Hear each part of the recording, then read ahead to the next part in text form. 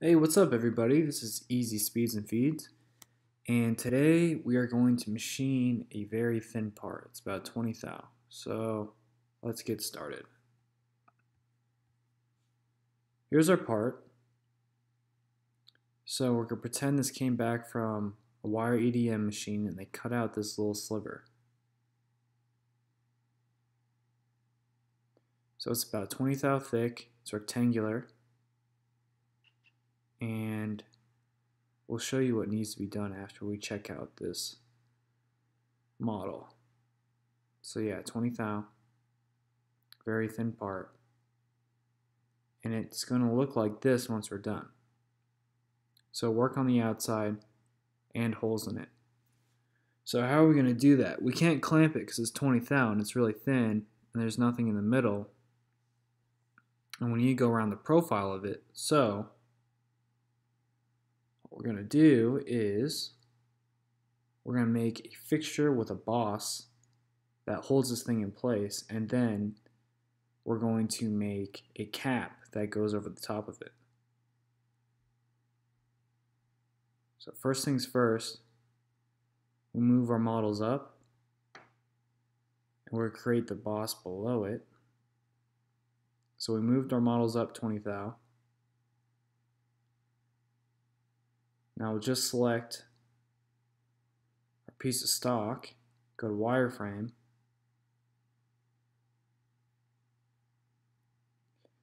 and we'll make our block this thing's going to sit on. We'll make it 6 inches by 4 inches.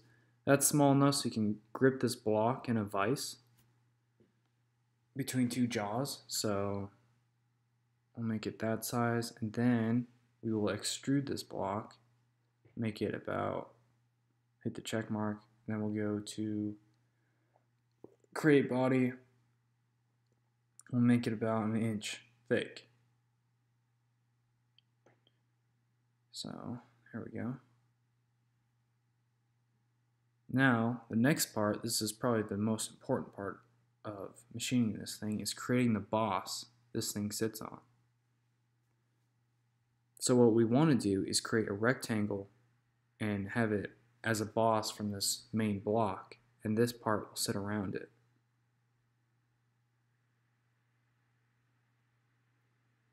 And this boss will serve not only as a way to hold on this part, but also a way to touch off the part, because how are you going to touch this thing off? It's so thin. So this will help us touch off accurately, and it'll help the part from moving. So we just create a rectangle. Now we create some fillets.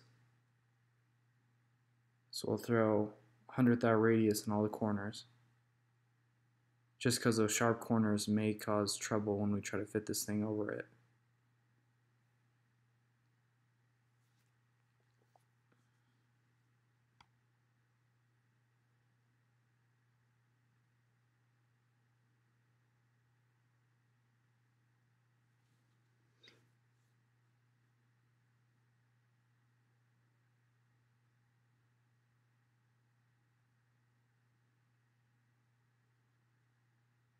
So we can't extrude it because a wireframe is kind of messed up. So we just have to delete some wireframe and then add some more, and then we can extrude this boss up.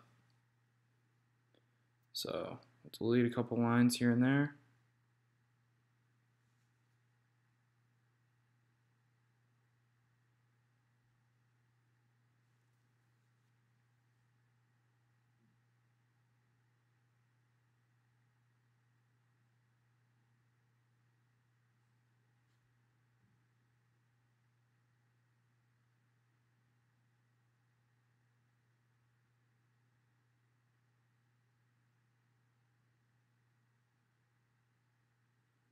So we'll add that last piece of wireframe.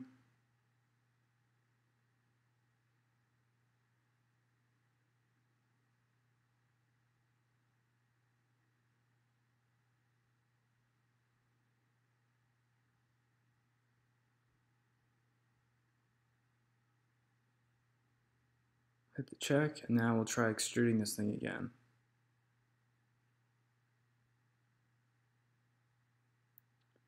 So hit the check. We'll want to go about twice the thickness of the part, not too much, because if it's too thick, this thing will have a hard time sliding on. So we'll go about 40 thou since this thing is 20 thou.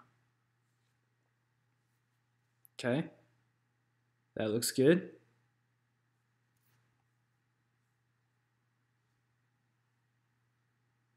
So when we machine this block, we're going to machine this boss that's sticking out of it just about, make it a slip fit so this thing can fit on it. Make it like 1 thou smaller than the inner profile of our part.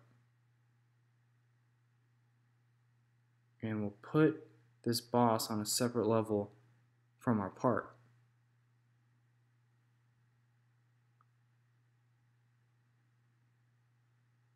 Okay, so the solid's on a separate level. Now we need to put all of our wireframe that goes with the solid on a separate level.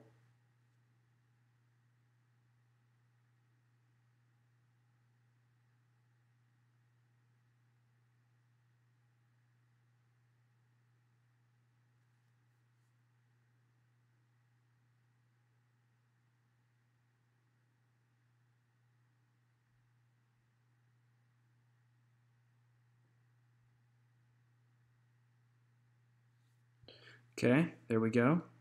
So there's our fixture block. Now, what we got to do is we need to add 2 1/4-20 holes into that boss. First, we need to make our planes. We need to take our planes up 20 thou so we can draw a wireframe on the face of that boss. Our plane is actually 20 thou in the wrong direction.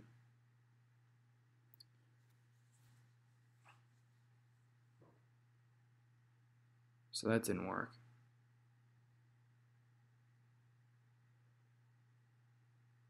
It did not move it in Z. I think it moved in X.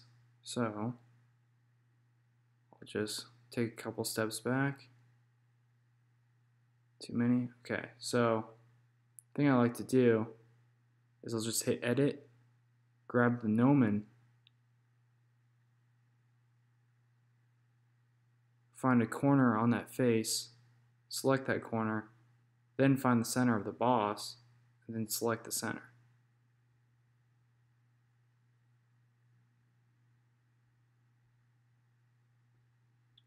Okay, found the center of the boss.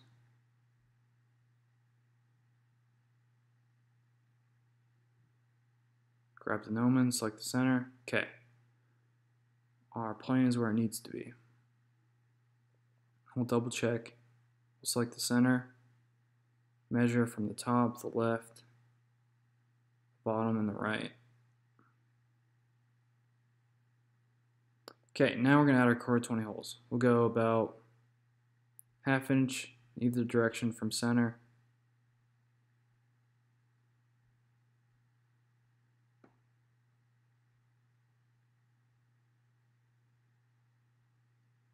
Okay, now we can add the holes, diameter 1/4 inch.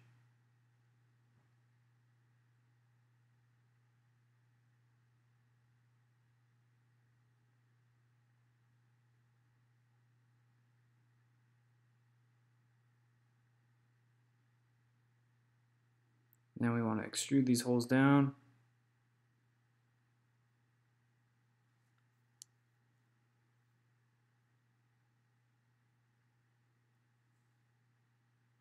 Okay.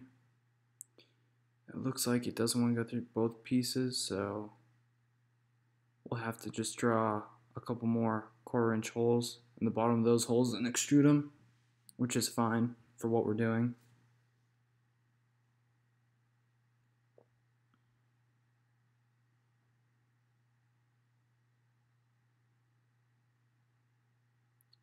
So yeah, go to wireframe, create some more holes, and just for fixturing, it doesn't matter if you do this. This really isn't the correct way to do things.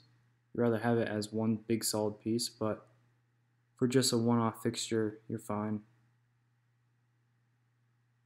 Okay, so we created the 2 circles at the bottom. We'll select them. Okay. And now we'll extrude them 1/2 inch. Looks good. So there's our fixture with 2 1/4 holes in it and a boss.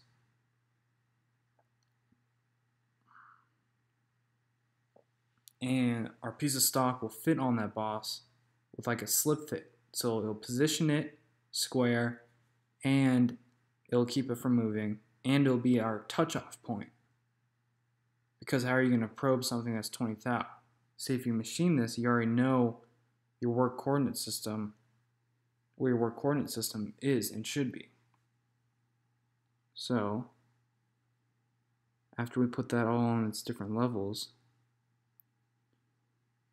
so there is our piece of stock on our fixture.